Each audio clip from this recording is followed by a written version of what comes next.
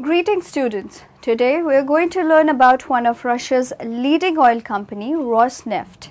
Let us know this company in a much better way. Rosneft is an integrated oil company majority owned by the government of Russia. Rosneft is headquartered in Moscow's Balchug district near the Kremlin, across the Moskva River.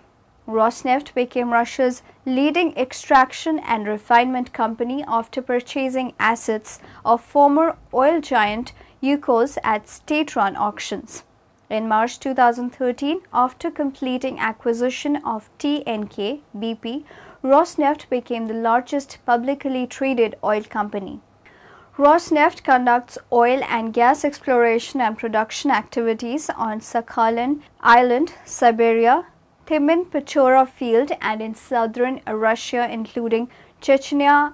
It owns and operates two refineries. The refinery in Tuapse on the Black Sea focuses on refining high-gravity oil from western Siberia. Another plant in Komsomolsk on Amur is the easternmost refinery in Russia.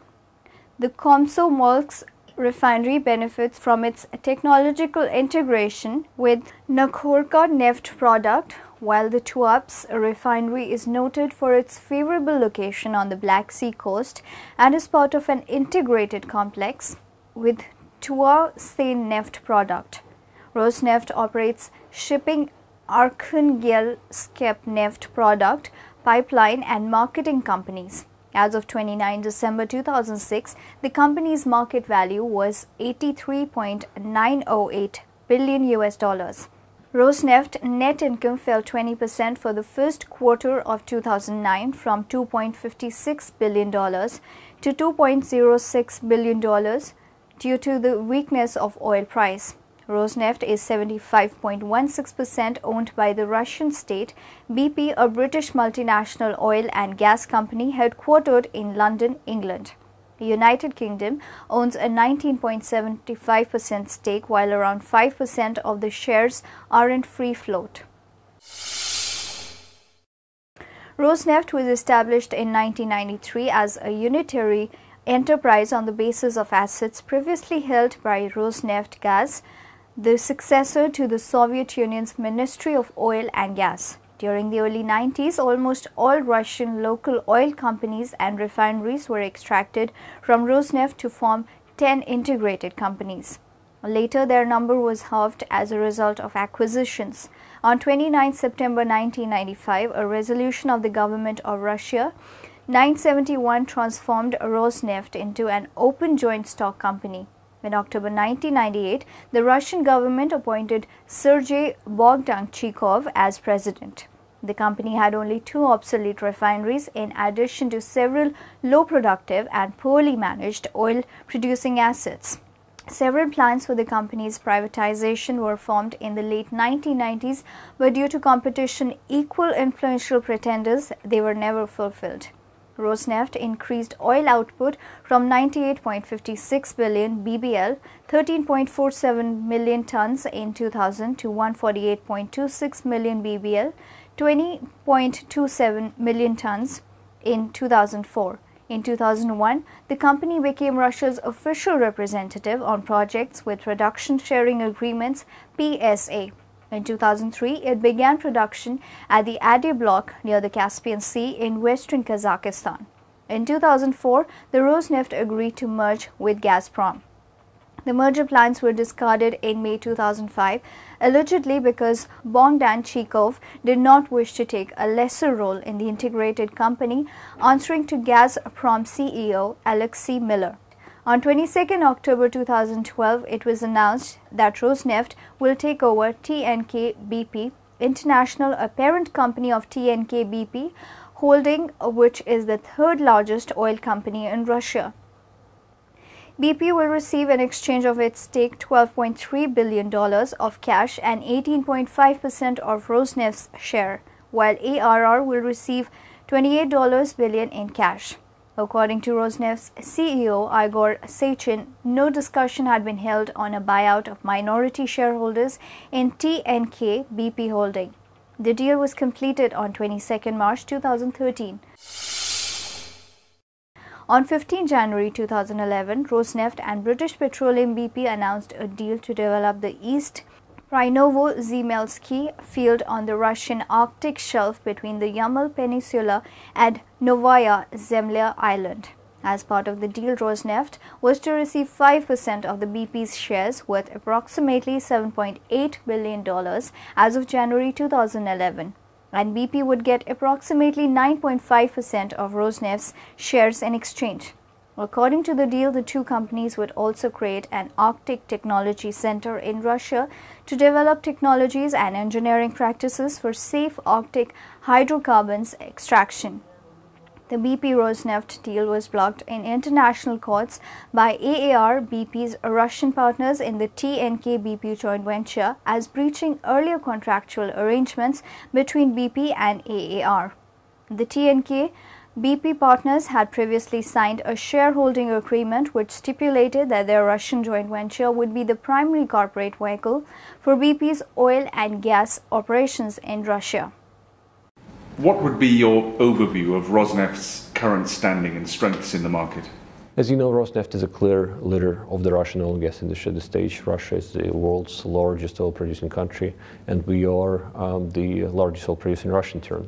We do produce 120 million tons of oil per year. That's about 2.5 million barrels of oil equivalent per day. We've come a long way. Rosneft, as you know, has celebrated 15th anniversary this year. But where we believe the future of the company lies is becoming a true, unchallenged leader of the global oil and gas industry, becoming one of the majors. For us, this is a clear strategic priority. This is a clear strategic thrust for the business. And taking the company to the next level, becoming a globally diversified energy leader is the vision that the company shares. Indeed, you're looking ahead all the way to 2030. What would be the strategic priorities? A global energy company does not evolve overnight, and from our side, we see ourselves investing much more and much better in upstream, going to international upstream projects, bringing some of the best technology and know-how of the global oil and gas industry to our resource base in Russia, helping ourselves with our service business and ensuring its standalone capitalization and development is critical.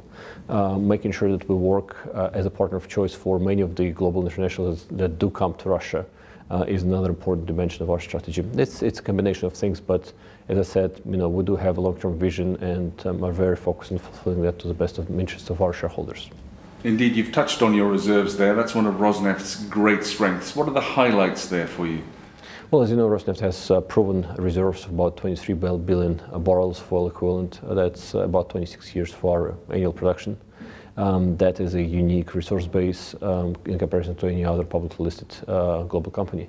The cost of extracting those reserves is also quite unique. Our lifting cost is only about $2.8 per barrel. The capital construction cost for some new projects, if you look at, say, example of OneCore, we've constructed a project that produces 25 million tons per year for about $5.1 per barrel of estimated production. So those are some fairly unique numbers in the global context, and this has been and will be one of the Rosneft's greatest strengths going into the future. Since 2004, a series of government auctions have been organized to sell UCO's assets, the majority being won by Rosneft. On 22 December 2004, Rosneft purchased a little-known Russian oil company called Baikal Finance Group. 3 days earlier, the previously unheard-of Baikal Group had purchased former UCO's subsidiary Yugunskneft Yugunsk at a state-run auction supposedly to satisfy tax debts. This was viewed by many as a de facto nationalization of Yugunsk and was denounced by Andriy Illarionov, then a senior Putin economic advisor, as the scam of the year. However, despite criticism, the addition of Yugunsk resulted in Rosneft becoming Russia's second-largest producer of oil and gas by 2005, with an average output of 1.69 million BPD. In June 2007, Rosneft paid $731 million for UCO's transportation assets. Although UCO's acquisition increased debt considerably, the company still plans to triple refining capacity and expand into China. Bogdanchikov has said the company plans to reduce debt to 30% of the total assets by 2010. On January 14, 2006, Rosneft conducted one of the largest initial public offerings (IPO) in financial history after placing nearly 15% of its shares on the Russian trading system (RTS) and the London Stock Exchange (LSE). The offering raised USD 10.7 billion. Shares were priced at $7.55 near the upper end of the range forecast when the IPO was announced, resulting in Rosneft being valued at $79.8 billion. Rosneft achieved its objective largely by arranging bilateral deals with strategic investors such as British Petroleum BP, Petronas and CNPC, which bought almost $2.6 billion worth of shares during the IPO.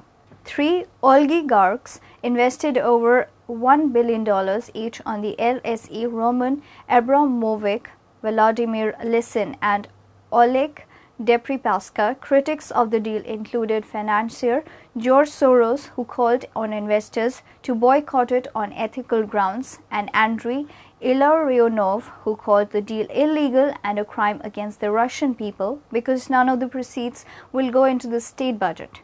The British Financial Services Authority authorized the flotation of Rosneft shares despite an appeal from UCOS, which claimed that allowing the Rosneft IPO would be tantamount to facilitating the sale of stolen goods. So students, we got to know about the various aspects of Rosneft. We went through the company's history to its present market scenario. Hope you must have got useful information about the company. Have a good day.